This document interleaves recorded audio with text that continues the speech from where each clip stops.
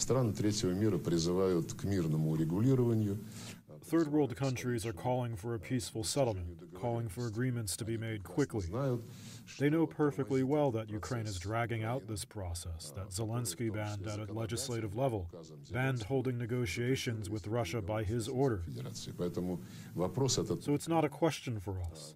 And that's what I said today to President Macron and Chancellor Scholz during brief talks. Макроном и с канцлером Шольцем. Мы не отказываемся от переговоров.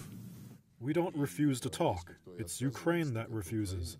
The more Ukraine refuses to talk, the harder it will be to reach an agreement in the end. В итоге договариваться.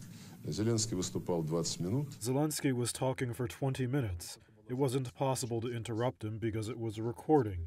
Apparently nobody wanted to turn him off. But what I concluded from his speech is only one thing, that he hasn't listened to any Western advice yet. Не слушает.